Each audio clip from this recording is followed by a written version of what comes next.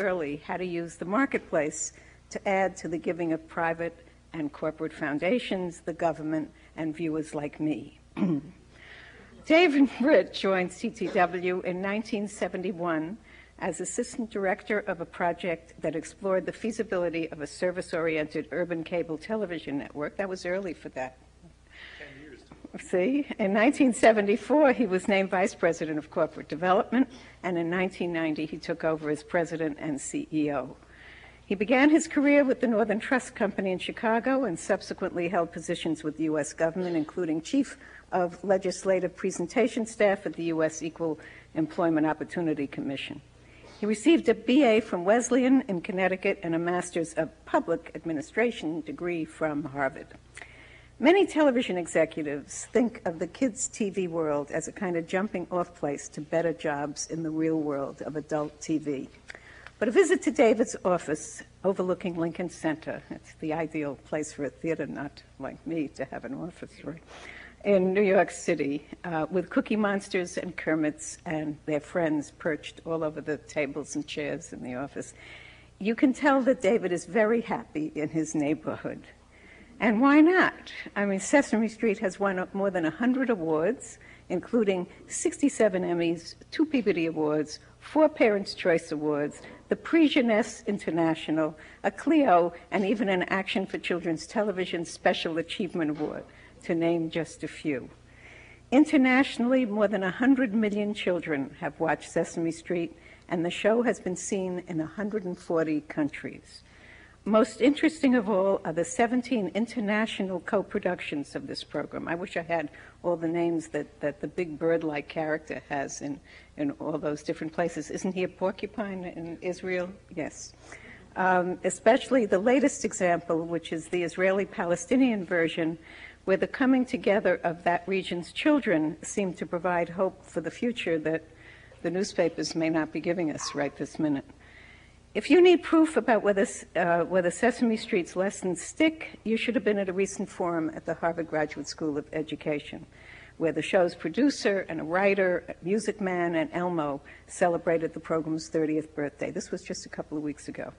The audience of students and professors sang along with every song. They knew all the words. And when they almost came to blows when it came time to pick up a Beanie-type character at the end of the show. As you can see, I got the count, which is a highly prized specimen, right? But after all, I was Peggy Charon, so I walked off with it. There's no question that television educates. It is because violent, stereotyped, over-commercialized programming educates that so many people worry about it. When we talk about TV's power to educate, we usually mean the ability to give us what we need to know to grow up healthy and wise in a democratic society. As Aristotle pointed out, I mean, after all, this is Harvard, I had to quote somebody who, with some power. No one will doubt the lawgiver should pay attention to the education of the young, for the neglect of education ruins the constitution of the country.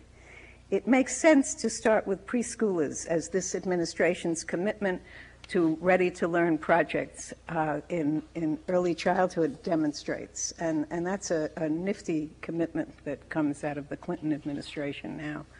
CTW expanded as David's responsibilities grew, with Sesame Street growing into a community with more focus on affective learning, dealing with a new baby in the family, the death of Mr. Hooper. Any of you old or young enough to remember how they dealt with that? That won a big award, and it was, I got chills thinking about the program. It was just terrific. And with disabilities and with respect for differences, I saw a show not too long ago that had Elmo, Elmo, sort of orangey red Elmo, and Whoopi Goldberg having a very serious conversation on a fence. They were sitting on the fence.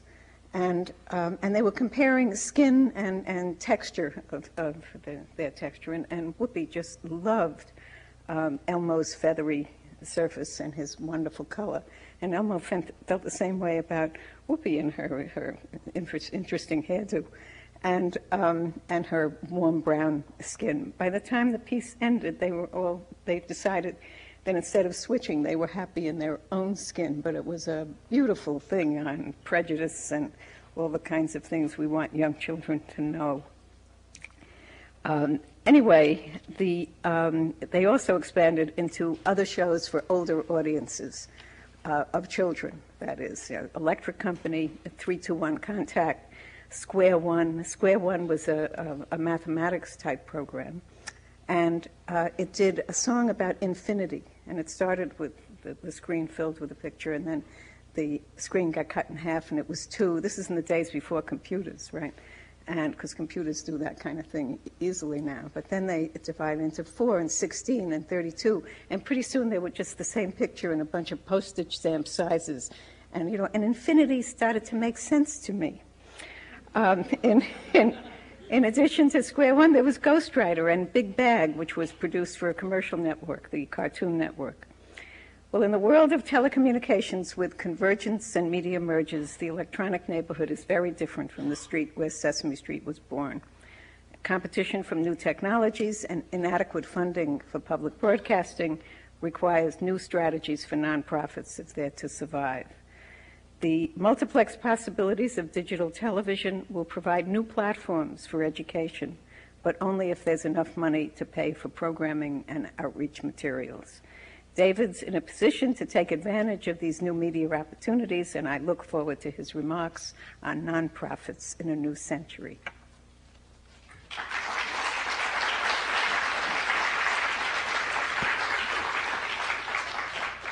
Thank you, Peggy. I do have to make one correction. It is true that Peggy closed down Action for Children's Television. It is not true that she retired. And I can tell you, having been on the wrong end of a phone conversation every time we make a mistake, that she's still very much in the game. And I think will continue to be in the game, and we've been doing some interesting things together as we try to continue to fight the war of making television and media better for kids. The nonprofit sector in the United States includes, by some measures, 1.5 million institutions. It provides 15% of GNP, and it includes millions and millions of full-time staff, volunteers, donors, and service recipients. And these data, I think, are very, very impressive and important. Unfortunately, they completely miss what I think is most important about the sector, and that is its energy, its life, and its vital contributions to our society. De Tocqueville may have missed the subsidy to the postal services I read this morning on the way up, but I think he got right the excitement and the energy and the satisfaction that comes from being part of this world. Consider the variety alone, from AARP, to which all of us in our time become members whether we like it or not, and want to admit it or not, to the local church or synagogue that is in fact a little micro-conglomerate of community service providers, doing daycare, doing job counseling, doing life counseling, feeding the hungry, and occasionally worshiping in some of the more affluent churches, even bowling together, as you learned this morning. If you want focus, this last week I read in the New York Times, no less, about a new organization, a new nonprofit organization called the Society of Betty, which is organized in Lincoln, Nebraska, around the name Betty, which is not used anymore. And in fact, they have merged with the Betty Association of Red Bank, Nebraska. Translocal, this is now. Singing the praises of a plain old-fashioned name. That is kind of the spirit of volunteerism and nonprofit in this country. Or to be serious for a minute, consider what nonprofits accomplish. In this room, and Peggy Charon, is the epitome of advocacy in a democracy. Action for Children's Television, which she started virtually alone, took on two of the biggest and most powerful industries in this country, the advertising industry and the broadcasting industry. It took her about, 4.5 years to knock off the advertising industry in terms of what they were doing to children. The broadcasters took her a little longer, a few more years, maybe even a decade or two, but persistence, patience, well, I shouldn't say patience, you've never been patient about it. I would say persistence and unrelenting energy and attention on the part of the folks that Peggy was able to mobilize, on the part of the political process, on the part of the people within the industry who wanted to do better things finally made come to pass legislation which in fact it resulted finally, after some more work, in ratings for kids television and for all television about kids, and in 3 hours of educational programming being mandated by the broadcast networks over literally their dead body. That's work going back to the two organizations that started almost together, for which Peggy, 2 years ago, I think it was, got from the President of the United States the Medal of Freedom, along with Joan Cooney, who was the founder of my organization. Public television brings us programming that the commercial networks gave up on, from opera to drama to serious documentaries. We at CTW, before I got there, started programming for preschoolers on a scale that was absolutely unthinkable to anybody in the commercial world. They wouldn't have dreamed of doing it. Now, because of the success of both public television and Sesame Street and CTW, we are in fact surrounded by commercial efforts who are following the trail that we blazed and are doing very well at it. I'm sometimes happy and sometimes sorry to say. These histories and millions of others, whether failure or indeed success, I think give meaning to the vitality and the needs served by the nonprofit sector. Like government and private enterprise, the sector touches virtually everyone and does so in a wide variety of ways.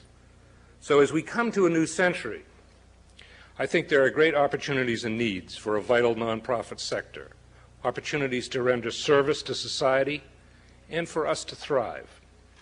Along with these opportunities come some formidable challenges, as they always do.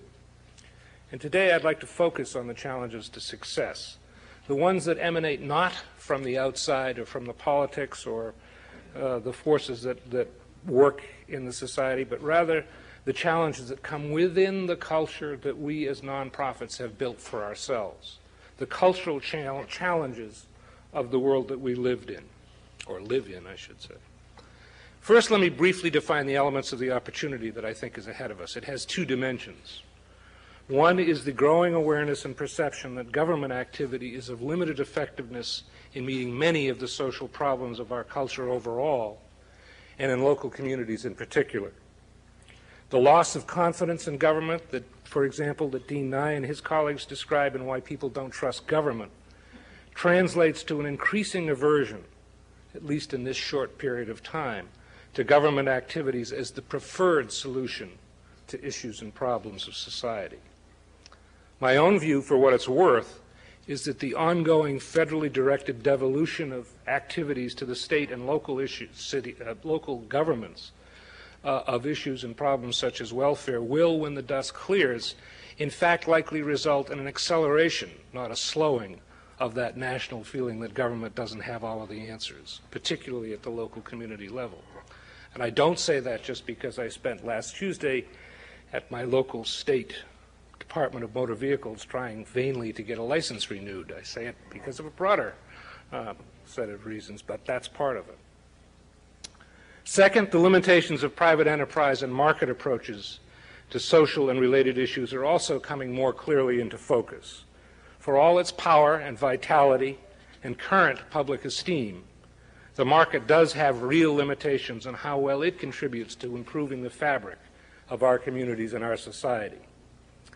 Think for a moment of that nice television couple, Harry and Louise. You remember they saved us from the dead hand of government bureaucracy in health care, instead gave us the dead hand of HMO bureaucracy in health care. Certainly there are individual for-profit companies that may do well or provide a better array of services than individual nonprofits in any given sector of the economy. But the assertion that private enterprise, as it has been so frequently said, can magically use the market to fix it, whatever the problem or issue, really isn't any more persuasive than the assertion that government action can fix it. And as private enterprise drives toward more and more consolidation and centralization, it's not very hard to predict that it too will be seen even less as the automatic best or even adequate answer to dealing with issues that society wants and needs to solve. These twin limitations, then, the limitations of government and of private enterprise, or just as important, the growing perception of these limitations, define a growing role for nonprofits in this country in the next century. There's just lots and lots of room between the role of government and the role of private enterprise. And that traditionally is the work that we have done in this sector. As I said earlier, with great opportunity comes great challenge. And today I want to provoke you a little bit by focusing on some of the challenges to success of nonprofits in the next century that are generated from within the culture of the nonprofit world itself. How we get in our own way, and how unintentionally we encourage the broader society to have a view of us as ineffectual. We were talking about this just before we started, as ineffectual or feckless or romantic or wrong-headed and ineffective. What I want to share is obviously completely idiosyncratic and oversimplified because it's a point of view that comes out of my own little corner of the nonprofit woods, and because it doesn't reflect any work at all at trying to make a comprehensive survey of the field. So let me not use George Carlin's 4 dirty words that you can't say on television, or 7, and instead talk about 4 broad cultural issues in the nonprofit world that I think we need to deal with and fix if we're going to be as successful in the next century as we need to be. First is competitiveness and commercialism, 2 dread words in our sector. Second is economic success and the implications of that, which we don't like to talk about too much in the nonprofit sector. Third is accountability. And fourth is a better definition of what this sector should be called and what we should think of ourselves as. Let me talk about competitiveness first. Culturally, the word itself tends to make us nonprofit types somewhat uncomfortable. Yet I believe a strong and explicit sense of competitiveness is essential to our own success in the future, both as individual organizations and also as a sector. For example, when Joan Cooney and her colleagues began Sesame Street 30 years ago, their goal was to use the television medium to attract and teach young children. They understood that television viewing in the home is a voluntary activity, and that they had to induce families to turn the dial away from predominantly adult entertainment and on to Sesame Street. They knew they had to compete for audience, and they succeeded brilliantly. Some 25 years later, we as CTW had to confront the reality that others were taking viewers from us. Most of them entertainment, many of them adult entertainment producers, some of them, in fact, even offering programs of educational value for kids. But I found that inside CTW, emphasizing the need for us to be more competitive encountered, and in fact still encounters, genuine, heartfelt concern that competitiveness simply means giving up on the mission, selling out, going commercial. You name the way it can be called. One said to me, "I don't work at CTW because I don't want to have to worry about audience ratings. We're not here to be number one." Well, I think that's just wrong in terms of what our mission is. We can't teach a single child unless we can get him or her to view. And we need to be as competitive as we can be to get the audience to look at what we do and to use the materials that we produce, whether on television or elsewhere. And the fact is that nonprofits are and always have been in competition among themselves for resources from funders, for the attention of audiences or groups to be served, and in the delivery of services. But the tradition and culture of non-competitiveness is deeply seated as something that we just don't like to talk about. And I think that that is, in fact, a delusion that we have to get over if we're going to be successful in the next century. The second area of cultural challenge for nonprofits, I think, lies in the explicit pursuit of economic success. Among educational institutions such as this one, it's okay, in fact, it's probably mandatory to seek bragging rights for the biggest endowment, whether it's within the Harvard family or in comparison to other universities. But for those of us in much of the rest of the nonprofit sector, we're a little bit embarrassed about economic success. We tend to prefer to talk about how much greater the need is than our resource base, or we tend to talk about how inadequate our economic strength is to whatever the task that we have set for ourselves. In candor, as Christine Letts and her colleagues have pointed out, foundations with their aversion to operating support and their preference for new projects over proven ones, and for their kind of neglect, really, of the institutional health of nonprofits, have helped us take our eye off the institutional building challenge and the essential importance of economic success to achieving mission success for the long term.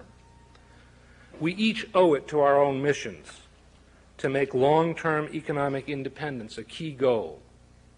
We have to recognize that in pursuing that economic independence, we have to stick with our values and with our standards, and we have to recognize that that is a very tricky business. In fact, most of us who are in the business of paying a lot of our own way really do live on the slippery slope, and we try to have to keep our toes engaged so that we don't slide down into just being a business and instead keep ourselves focused on our mission as well. But we can't do anything tomorrow unless we're economically strong tomorrow. And that has to be, I think, a key goal for all of us. Our roots in vows of poverty and in deficit generate ambivalence in another important economic dimension, and that is compensation. Culturally, nonprofits like ours get very nervous about big salaries and very defensive when we are attacked, and we frequently are. This issue will get tougher in the next century because I think there is strong interest on the part of students all over this country and even across the river, where those folks go to school in the red brick buildings over there, in spending 1 or 2 of their 6 careers in the nonprofit arena. They probably won't become nonprofit lifers like some of us, but they may forgo stock options, equity participations, and whatever else those things are for some years along the way to gain the benefit and the satisfaction and experience of working in a nonprofit agency doing the kinds of things that we do. But we will miss a lot of the smartest and the best and the benefits that they can bring to our organizations if we won't pay them competitive cash compensation to the best of our ability. In the work that we do at CTW, our board decided early on that we must hire the very best television talent, the very best publishing talent, the very best talent in whatever field that we were working in, because children, no less than primetime entertainment, deserve the best talent that we can find. We're consistently criticized for it, and we've just as consistently upheld our belief in the principle. And I have to say that upholding the principle can sometimes be uncomfortable, and it doesn't always play out the way you expect it to. At one point, when the fight about public television was particularly heated 3 or 4 years ago, my compensation was rather widely published. And in fact, my compensation is outrageously high by traditional nonprofit standards. I cringed, I was embarrassed, I felt guilty. I did cash the checks, however. So when I saw an acquaintance in the media industry, I was one who had long since immigrated to Los Angeles, I wasn't particularly surprised when he mentioned that he'd seen my compensation in the paper. I was a little bit surprised when he looked at me and said with some sympathy, "I knew you'd never get anywhere in public television." The difference in the way we look at the world and the way they look at the world is very real. We have to, I think, face up to the fact that if we're going to get good people, we have to pay the best wages that we can pay. And be willing to take the heat for that.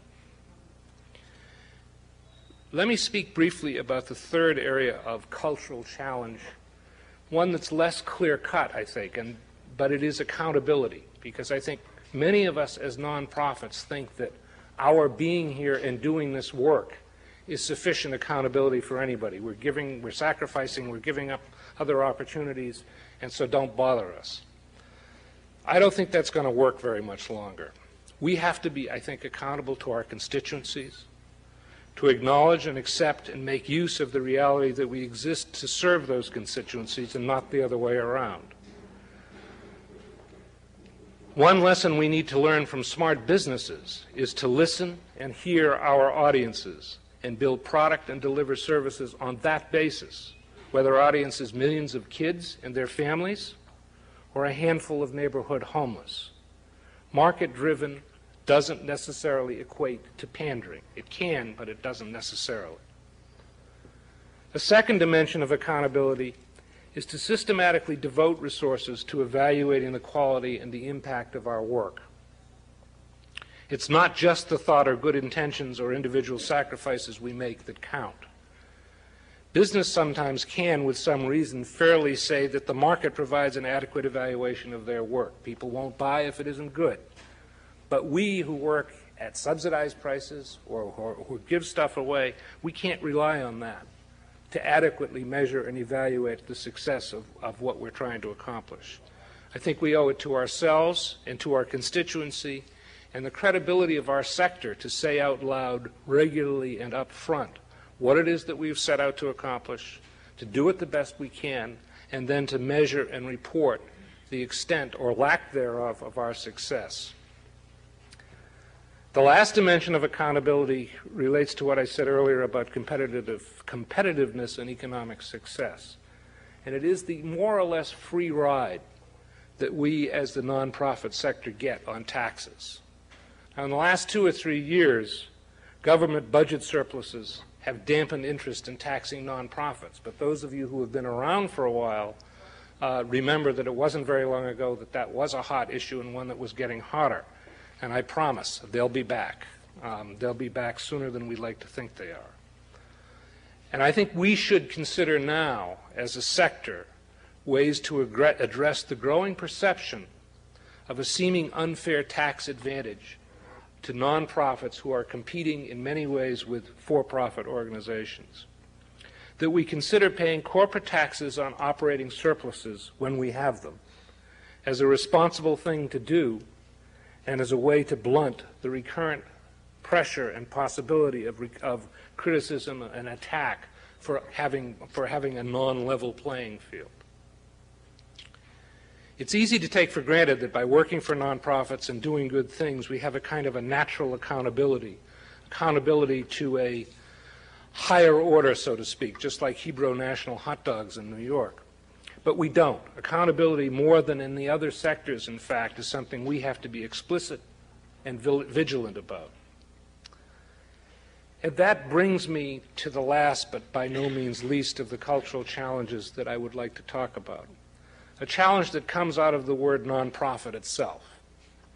By definition, nonprofit is obviously a negative statement. We're defining ourselves by what we're not. And it's very hard to make a good impression by emphasizing only that we are not in the business of profits, especially in a society, whether we like it or not, where the word profit is not by itself a dirty word. Nonprofits cover, as we talked about, a huge range of activities that don't easily fit together. Churches, community groups, schools, foundations, advocacy groups, social affinity groups, whatever.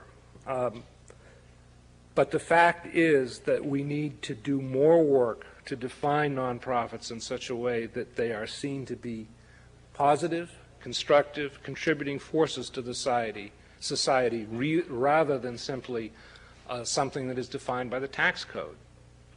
In a limited sense, that's an issue of appearances and marketing. What we know from both government, that is to say politics, and private enterprise is that appearances and marketing determine much of the world that we live in. Appearance, that terrible phrase, perception is reality, has some validity to it. On that score alone, what we call ourselves as a sector is a non-trivial issue. But I think it's also a major issue of substance, of seeing ourselves in a way that is positive, that is self-affirming, that is defining of the tasks that we are setting ourselves to do. I don't have a good definition, but I think places like the Hauser Center, where I know some work is going on this, and where, with the support of foundations, they should continue to push hard at the intellectual task of creating definitions that aren't based solely on negative differentiation. For example, I think, and this is going to make my friend Mark here not very happy, but I think CTW belongs in a class of nonprofits that are very much like private companies, except that we are organized to achieve social rather than economic objectives.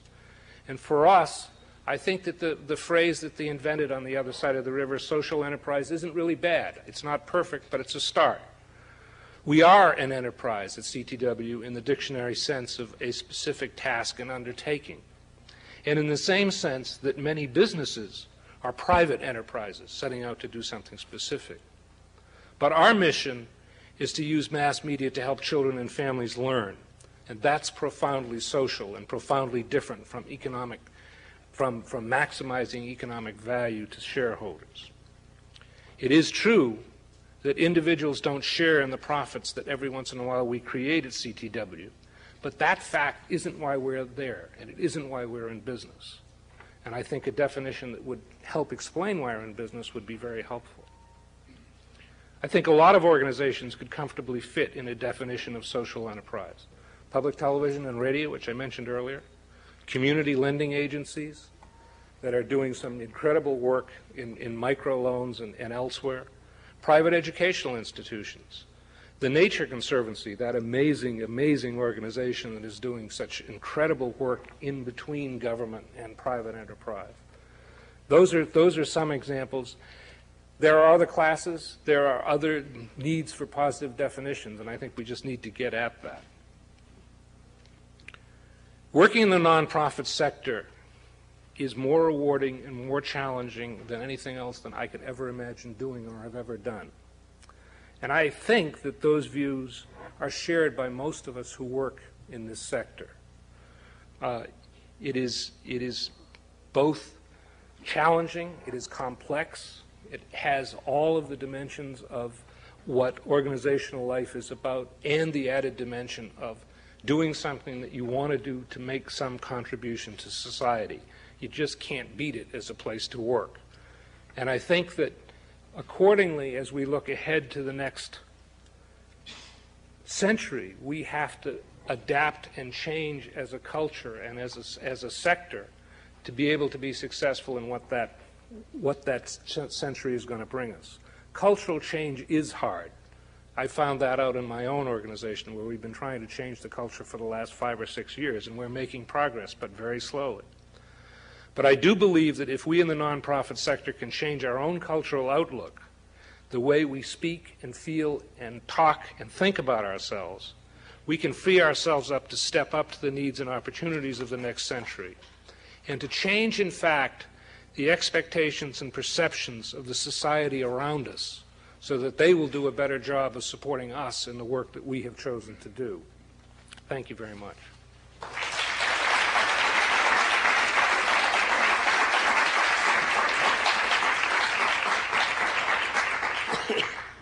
Okay, I think I'm supposed to take questions from the floor. If you want to either sit down or stand wherever you'd be comfortable. Are there any questions?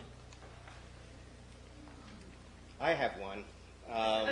That's not fair. I understand. I guess this question about, one way to think about what's interesting about social enterprise in the nonprofit sector and the way in which it distinguishes it from business is that the nonprofit sector has a social mission as its objective and a financial requirement as a necessary means to the end. And in the private sector, it has a product market strategy as a way of achieving its ultimate end, which is to make money, right?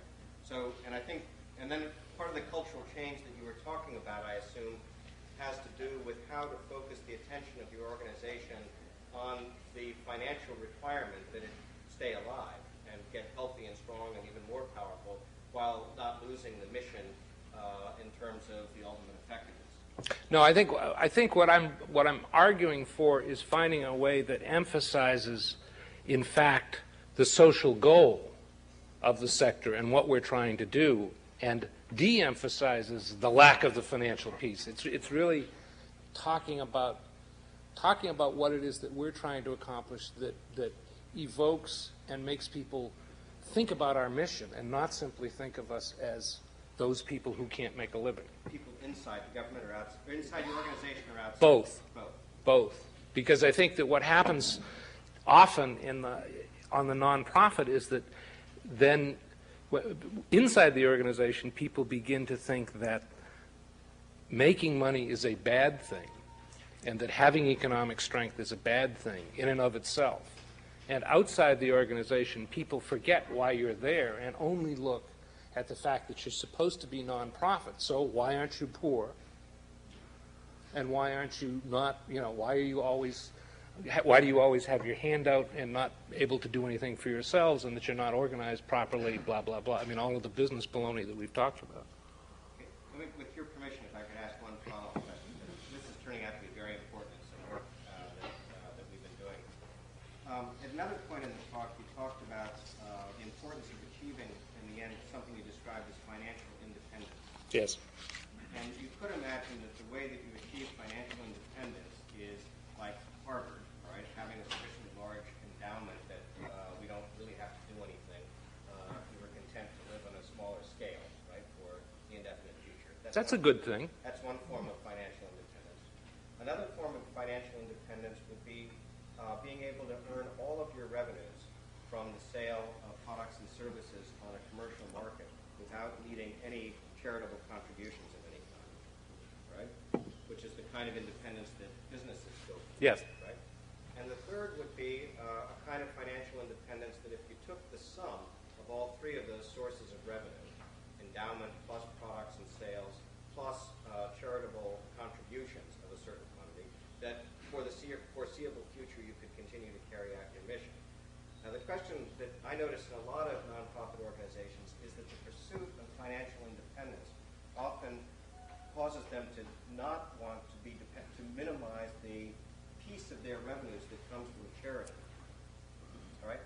And that seems sensible because it looks like charity is an unreliable source of money in some ways.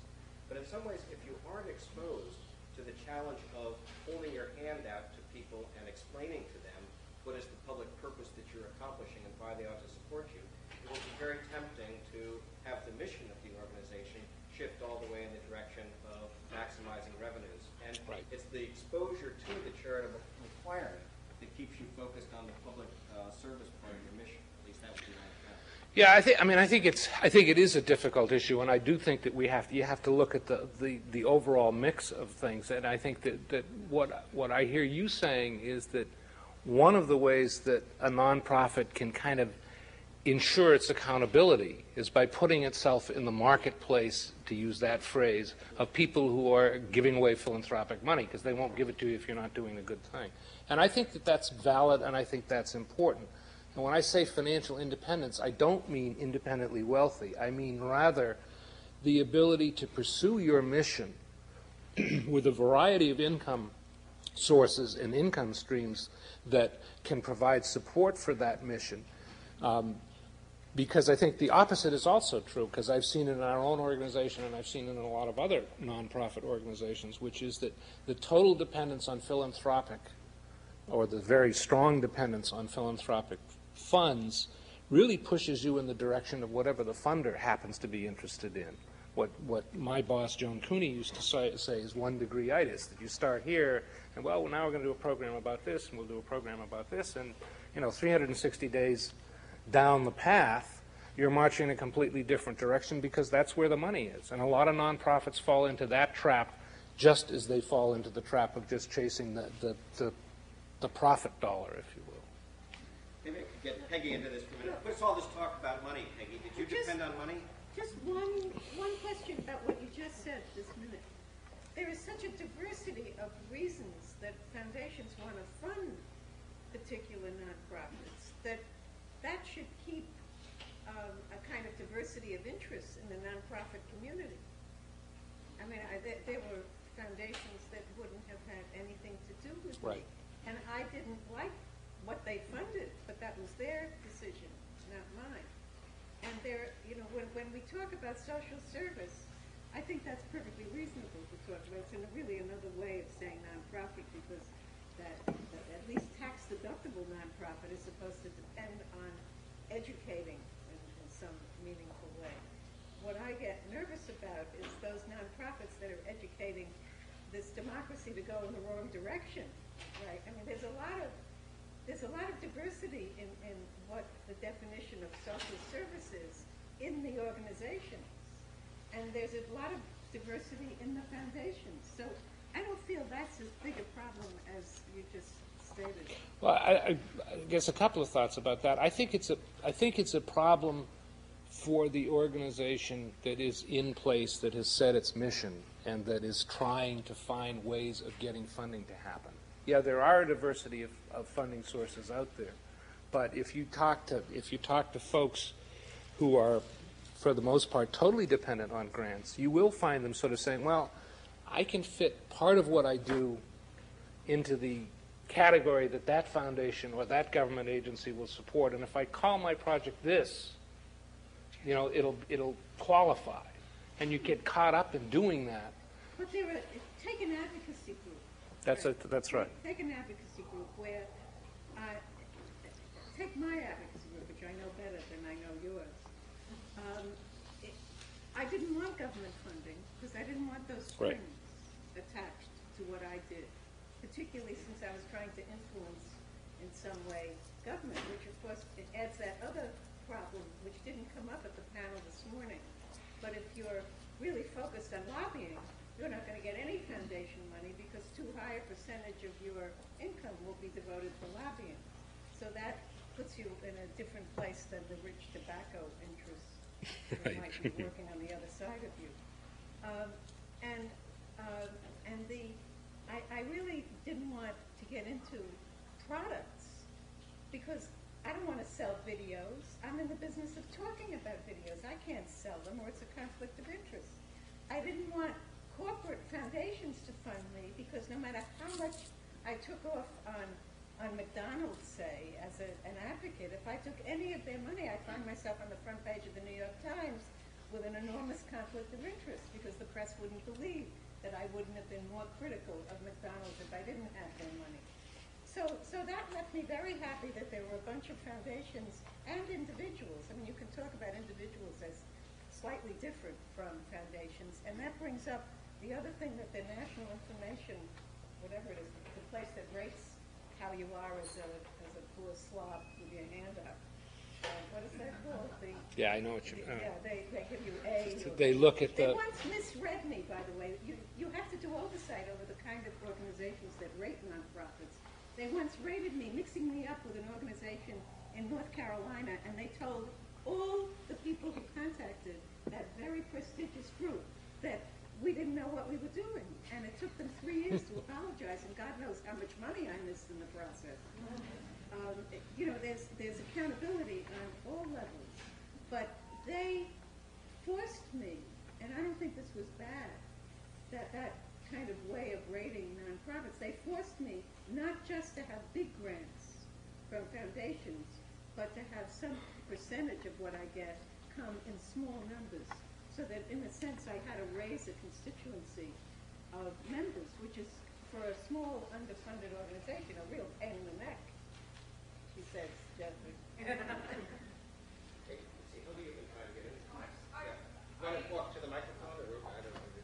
Probably more of a comment than a question, but I represent lots of different funding pots, but the one that pays my salary mostly is J.P. Morgan. And the analogy that I use when I'm working with donors is thinking about, operating support as equity investing. And I think that's where the dilemma falls into your comments, Mark, in the sense that across the river, people who are investors in for-profit companies make decisions in terms of which industries they want to invest in. But when they're buying a share of stock, they're not saying, I'm buying your emerging market business for J.P. Morgan, or I'm buying your private client business, or I'm buying this other piece of business. They're saying, we think the mission of this corporation makes sense. It's got a strategy that seems sound. Here's the money, and you, chairman of this corporation, spend it as you see fit. Most funders, and the philanthropic side, private foundations or corporate funders for that matter, but certainly most private foundations don't invest. They are investors, but they don't invest that way. They want to fund a particular piece of what you do. Or they want you to turn into a pretzel to find the piece of what you do that might match what they're interested in. And so the balancing of where you get resources, it seems to me, is not as easy an analogy as we would maybe wish it would be, in the sense of whether you generate revenues or whether you're, have your hand out all the time, or whether you're, have an endowment. And frankly, even Harvard didn't get that endowment without having its hand out. And as last I checked, still has its hand out all the time, despite its $3 trillion endowment. So, yeah, all the time, So I guess I just think that it's important to think. I use the investment analogy with donors to think about a portfolio when they decide how to spend their money. But I think the same thing is true that there's no capacity for equity investing. That's right.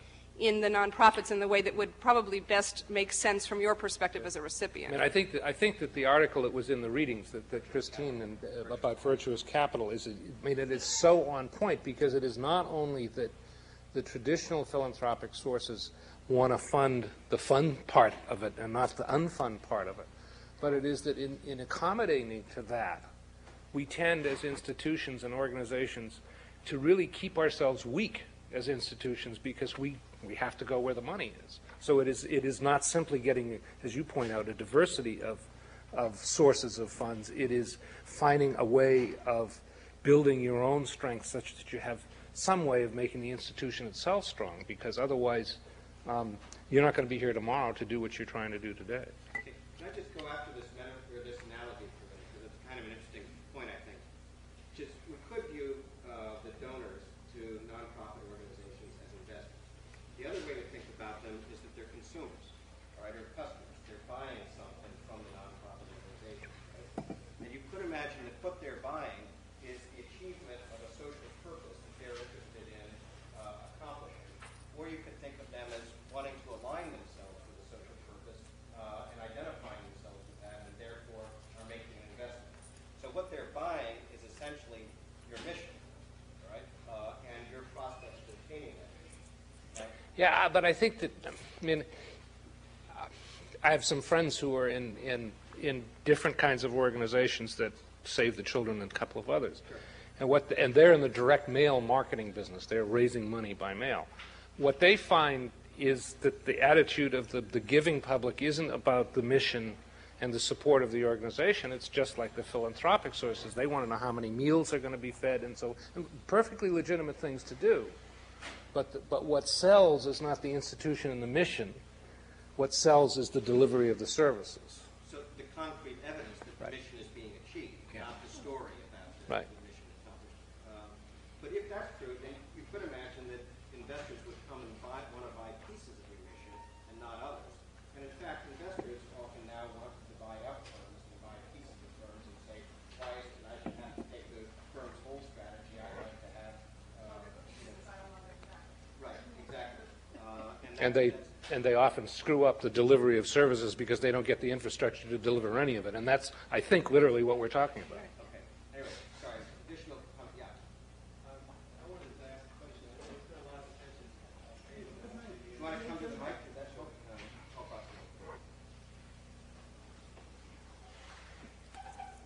Hi, I'm John Lewis. There's been a lot of attention paid in the last few years to educational achievement scores internationally, and the fact that the United States students start off strong in the early years and then go downhill in the middle years and high school years, especially in math and science. And I think the Children's Television Workshop has done an incredible job of providing educational TV to young children. I just wondered if there's any efforts to try to recapture that middle school age population and high school age population in terms of providing educational television. Well, I certainly don't want to overstate the effect that we've had, but to the end of your question, as we look at the new technologies, we're just now in the process of making a major investment in online services, and that's more than I know about the technology, but I'll continue to talk about it for another minute. We believe that is going to be, as a technology, it is going to be enormously powerful educationally, particularly for middle and older school kids. I think it already is being powerfully used that way, like television or any other technology. For how much for good and how much for not good is very much a question. But I think that television probably as a medium is going to be less useful with those older kids than it is with younger kids, and that's for two reasons. One is that overall teenagers watch less television than their younger siblings do. And secondly, to the extent that they do watch, really from about the age of 12, and I hope I'm not being just Pollyanna when I say 12, they're really watching adult entertainment programming rather than educational programming. And I'm not saying that it couldn't be done, but it's very, very hard to do it, and I think, frankly, the potential of interactive technologies is much greater in that regard, and that's where we're going to put our own investment in trying to get back into that age.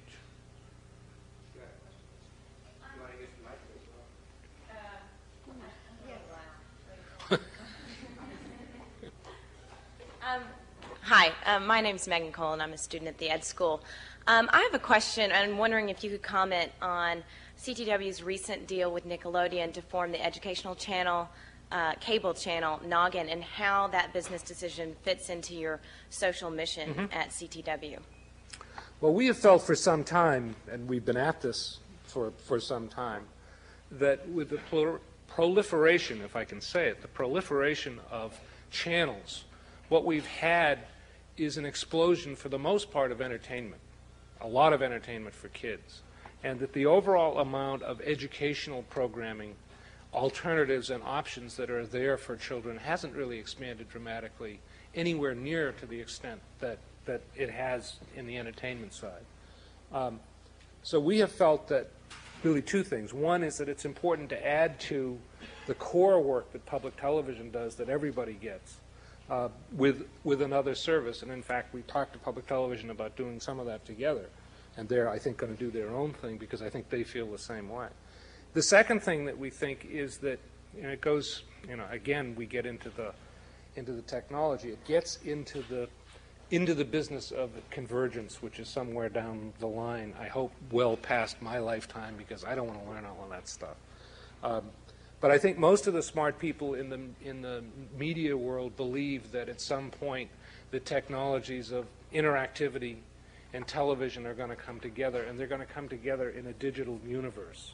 And that's really what our digital cable service is built on as a premise, that sometime down the road these things are going to come together and it's going to become a more powerful and very different medium, and that we want to be in there on the ground floor when we can still afford it. We found in Nickelodeon a business partner, interestingly enough, who for its own reasons had the same agenda, and I think partly it's fairly clear cut. They have a very big franchise in entertainment television. If they think about adding to their size or their piece of the overall pot, just adding to the entertainment side doesn't really do anything except to some degree cannibalize the audience they have. So they, in fact, had been working on a point of view about an educational channel that is exactly parallel to ours. So it made a good fit. Whether either one of us is right about whether the thing is going to pay off economically, we'll find out 10 years from now. And it services younger preschool kids. Is that the... No, it's going to make use initially of some of Sesame Street, but it's going to make use also very considerably of our library of older kids' educational programming. We're looking at, we say 2 to 14. I think that's really 2 to 10, but it will be both older and younger kids. Are there commercials? Are No. there no commercials? Okay, thank you. That's why I never have to worry about mission. I know that Peggy's there on the other end of the phone. If I get off this far, hey, she's going to be right there in my head. But I'm not saying that it shouldn't. Right. Commercials. Right.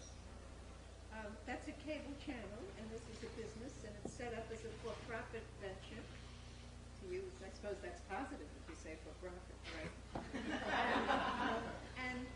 And at some point, I would be willing to bet, and I am not a betting person, that when there are enough viewers, there will be commercials. And it's just that the hope is that these two companies, who have both been productive for children and families, Nickelodeon too. Yes, and, absolutely. Blue's Clues is really a very nice program. Very educational. And in their preschool block, Nickelodeon does not interrupt those programs with commercials. That's right. And it's to be hoped that when, and I suppose if Noggin gets to be commercial, that Sesame Street will not be interrupted by commercials, because the country would have a mass breakdown, I think, to see commercials on Nickelodeon. Well, and on Sesame Street. we have actually, we actually had an interesting debate internally between the two partners, which I don't think Herb Scanlon will be mad at me for this revealing, which is that he was basically of the opinion that it's never going to happen. That is to say, we won't ever get to advertising. So why don't we just simply flatly say it's never going to happen? And I, the nonprofit guy, was saying, well, we can't see that far down the road. I agree. We cannot ever interrupt programming for preschoolers, but if it comes to the point where to keep this thing going or to make it successful, we have to take advertising for older kids. I don't want to be the one who has to, say, oh, just kidding. So let's not make that absolute statement. And it was a peculiar argument. But I understand that. I don't Yeah. want to sit here. And No, that's right. I think that compromise isn't that compromise is a dirty word. I do not believe that compromise is a dirty word, which is how I got that Children's Television Act to become. That's right. So far, you've come out in favor of both profits and compromise. Spoken like a true public advocate of the 90s. Yes, ma'am. Hello, my name's Marie Nelson. I'm a student here at the Kennedy School. I've recently been hired to go and work for an organization that does advocacy work for Africa, and I definitely have witnessed in the organization a lot of the challenges that you've talked about today. And I guess as I'm leaving here to go there, my challenge is to understand how to become a change agent within that organization. And I know that within the organization there's a lot of resistance to a lot of the things that you've talked about today. And I know that it's going to be really difficult having this Harvard stamp on me as I come into the organization and say, what are you doing? You need to change and that sort of thing. And so I maybe wanted some advice from you in ways that CTW went through the whole changing of the organization's culture. And Well, I think that if you just say that I just come from Harvard and I have all of the answers, that will probably do it.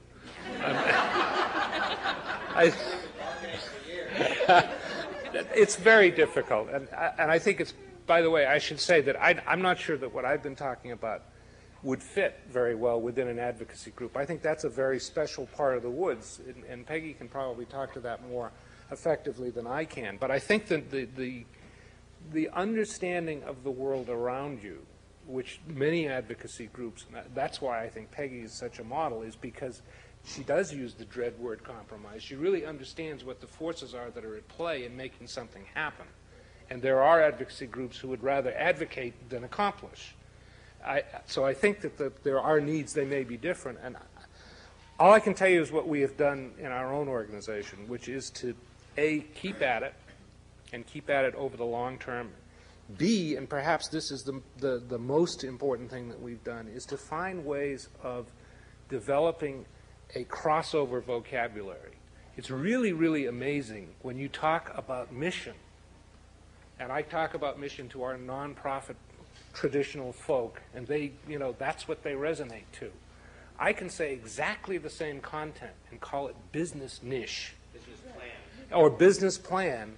And the other folks that we've been hiring in the last 5 years, they go, yeah, it's not that mission crap, it's a business plan. And what you have to do, and I'm really not being facetious about this, you have to find ways of really getting them to hear the content rather than the words. Because I think on both sides of the river here, we get trapped in our own vocabulary and we get trapped in our own kind of tired view of what the other guys are doing. So I think that, to go back to the advocacy point of view, it's that part of the work you're going to, it is what Peggy did so enormously effective and continues to do so enormously effectively, and that is listening to the devil as well as to God. Because if you don't listen to the devil, he's more fun anyway. You don't know how to win the audience. So it's just something you have to keep at and keep at. I have an idea for the Hazza Center. You should put out a dictionary. That's a good idea. That's a very good idea. A glossary. One culture to the other. That's right. Business nonprofit dictionary. And government. Berlitz, yes. Because at every panel, Not a bad idea. that the definition of whatever it is we're talking about becomes an issue. And you could really make a difference with something like that. Thank you for your question. We're going to take one more question, but I'm tempted to make one further comment. Do you remember on Friday or last night, which must seem like years ago, Joe and I put up that matrix of all the different sectors, and one of the things is one way to think about that. It was a sector you guys missed it, but I'll explain to you later. One way to think about it is that each of those represents a cell that we would have to prepare people for public leadership in, right? All those different levels, blah, blah, blah. But the other idea is that public action in the future will require people who can translate successfully from one of those cells in the matrix to another cell and be able to talk the language across the boundaries and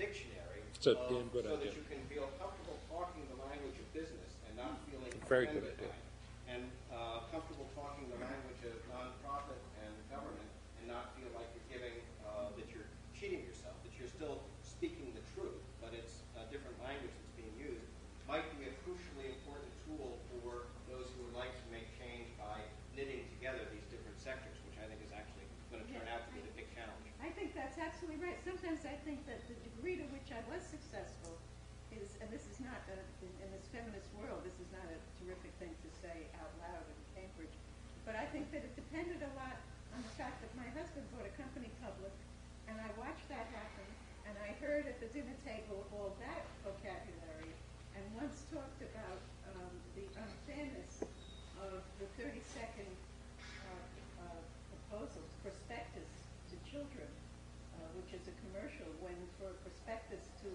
adults, That's right. rich adults, The when you're SEC. gonna sell, when you're going to go public, you have to disclose 5 million different things, Right. which makes it amazing anybody ever signs on to a public offering. But for kids, you can tell them anything you damn please, or nothing at all, and it's supposed to be a deal. You know, it's fun to use those vocabularies that way. Consorting with the devil, Peggy is now recommending as well. Hi, my name is Wendy Feldman, and my daughter Claire, who's 3.5, adores Sesame Street. I don't mind watching with her either, I must say. But I'm very interested in another part of your business, which is merchandising and marketing, because I find it difficult to distinguish Sesame Street from Batman, Little Pony, Polly Pockets, all the other stuff that's available to kids in stores. I'm just wondering how dependent if you're not dependent on commercials, how dependent is your organization on marketing? Selling to children, in other words. We are extremely heavily dependent on the success of our product licensing, on the success of our magazine business and on publishing online business, and on our international television business. At this point, I would say, not counting public television support, about less than 5% of our support comes from traditional philanthropic sources. So we are absolutely out there. We are what we try to do is to be as responsible as we can in terms of how those products are advertised, how those products are made in terms of what they are. But we are right out there. It is Batman on one side and Sesame Street on the other, and that's and it's going to continue to be that way, and probably be more so. I want to defend the character who moved in on program-length commercials very loud and clear. That's right. When it was the commercial broadcasters in bed with manufacturers, and the program was only on the air because it was a toy commercial. This is very different, and public broadcasting has guidelines for the programs that they put on, and sometimes they're violated by individual stations, and then it would be very good if the individual audience yelled bloody murder. But the fact is that Sesame Street stuff has never been sold to children on commercial television to children. Joan Gans Cooney said at ACT's first conference in 1971, she said, selling to children is like shooting Fish in a barrel. That's right. And CTW has been very good about that. So that's how I position the difference. When you put it on as a TV commercial and as a TV program, the kids really don't know which is what. There's going to be a big need forever for parents to say no for plenty of merchandising. But I don't think that as long as it isn't the reason the program's on the air, which is a horrible problem, then it's okay. I have to say one other thing on that score, which is the guy who used to run our product licensing business, and he comes out of the world of product licensing, and in fact, he's still alive. He just isn't with us anymore. But he was a wonderful salesman. He used to make a virtue out of the fact that we wouldn't let our licensees market the way other people did. We said, think of all of the marketing money you're going to save. Is the way he sold them.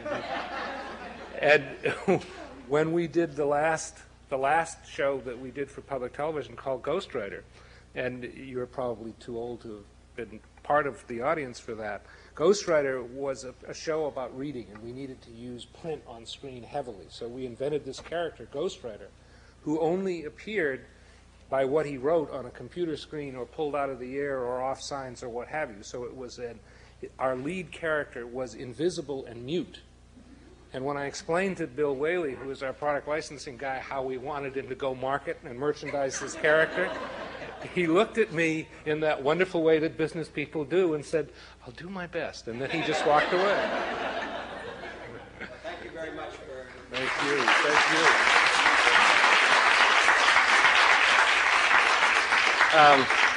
We're almost adjourned, but I have a couple of announcements to make, I guess. First thing I'd actually like to do is to add a feature to our program that I'm going to call the Brit Contest, all right? And the Brit Contest, which is open this weekend, is for anybody in the audience to nominate a better descriptor of the nonprofit sector, all right? And we would like to entertain this, because this is a problem. I write this phrase a zillion times. Every time I write it, I hate it, and I think it's wrong. And so then I write words like independent and voluntary and third and all those other words. Philanthropic, and they're all bad, all right? So I'd like to create a contest, all right, in which we invite you to put your mind to the question of what would be a better way of characterizing this sector that would help make it more transparent and obvious why it's socially valuable, et cetera. One of those Sesame Street bean products to the winner. Now, there you go. Now we've got all right, so we... I'm going to give you mine. Okay, so that's an important thing to do. Now, another important thing is to say that refreshment is at hand, but it comes at the price of doing some work on some issues that you've nominated as important issues. And I have the information about where particular subjects are going to be discussed. So I will read the topics and the location of these things, and then you'll be able to get yourself to the room that is discussing the subject that you're interested in. Subject number 1 is, what role do nonprofit organizations play in fostering political and social engagement? All right, so that's the role of nonprofits in politics. It's Littauer Room 330, right up on the 3rd floor, the Herzog Room. We have to say stuff like that because, the donors' interest and stuff like that. Second subject is, how does one build and sustain organizational capacity in the nonprofit sector? That's Littauer Room 382, the Kahn Room. Third subject is, how should nonprofit performance be measured? That's in Littauer Room 380, the Watkins Room. Fourth subject, how do we define and communicate the value of the nonprofit sector to the general public and or to funders? Now that group, as far as I could tell, could spend all their time working on this subject, this contest that we just gave, right? And that's in the Belfer Building, Room 322, which is the 3rd and a half floor. Right? And if you get lost, ask for the Maliotis Room. Right, they are all donors, I assure you. The fifth subject is, how can the capacity of nonprofits to create linkages across the public and for-profit sector be used to improve the community as a whole? Something that we were touching on here today. And that's in Littauer Room 332, the DeLand Room. And I'd like to thank you once again for your close attention and for your challenging and awkward questions, and remind you that we start again tomorrow morning at 8:30. Those of you who are here this morning know that the tomorrow morning section is the least privileged one, the first one in the morning, because everybody gets drunk tonight and then doesn't quite available tomorrow.